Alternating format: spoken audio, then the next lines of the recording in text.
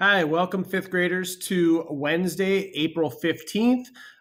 This is your intro video for today and just trying to walk you through what some of the expectations are for this Wednesday. There will be a couple of Zoom opportunities for us today, one again at 10:30 and one at 1:30. You do not need to attend those meetings, and you definitely don't need to attend both of those meetings.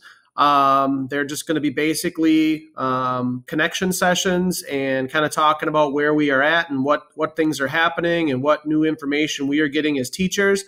So that's pretty much all those meetings are going to be about. I want to thank everybody for yesterday. We had our best attendance and work completion since we've been doing this. So I really do feel like our routine and our process, guys, is starting to hit home. It's starting to sink in a little bit. People are logging in during the times that the teacher is available to ask questions. Yesterday, we had all but one person of all my classes log in before 3:30 and do the brain games. Almost everyone logged into the science assignment and read the articles or the notes and answered the questions about those notes, excuse me. And so that's good.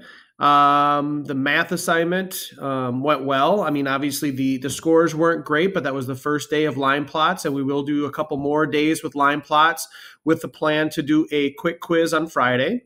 I did have a handful of people say, Mr. Mace, there's nothing on Think Central today. Is there supposed to be? So that's a great question. A great thing that you guys checked on it. I love it. You should be checking Think Central every day. You should be logging into Prodigy, hopefully every day or every other day to try to answer a few questions there. So those are all great things. There is a Think Central assignment that is added for both of my classes today, and that will reinforce the skill that we worked on yesterday. And today, the video that you'll see today will be about that same topic. I would probably go there last after we viewed the video again for today's lessons and after we have maybe tried the exit ticket or the couple of questions that are in your Schoology folder. I would go to Think Central after that.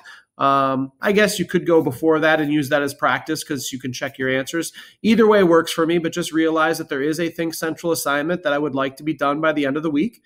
Like I said, guys, this is all a process, and I think every week gets a little easier, a little clearer for us. And I'm not going to sit here and say it's easy. It's definitely not easy on us as teachers either. We miss you guys a bunch.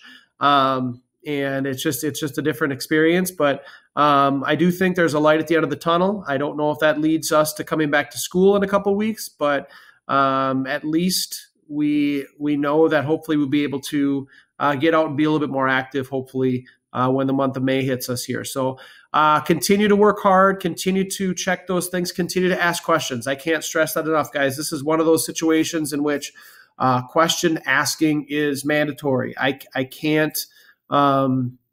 can't read your mind in class, and I definitely can't read it when I am, miles away from you and trying to determine from your answers how things are going.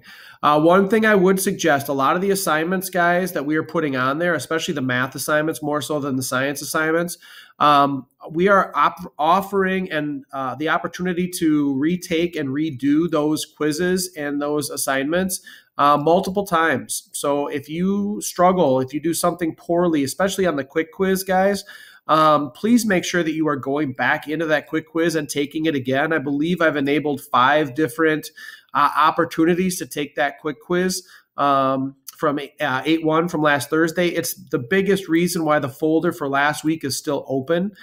So please get in and do that if you haven't taken the quick quiz the first time.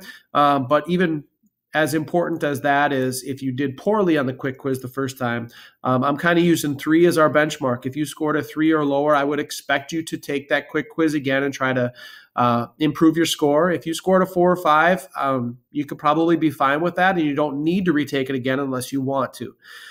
So just be aware that that is an expectation. We're going to be putting that quick quiz into the grade book here in a day or two, and those scores will definitely, it's going to go in as a test or a quiz, and that will definitely impact your grade pretty heavily, since we have a lot fewer grade points going into the grade book at this point, guys. So thanks again.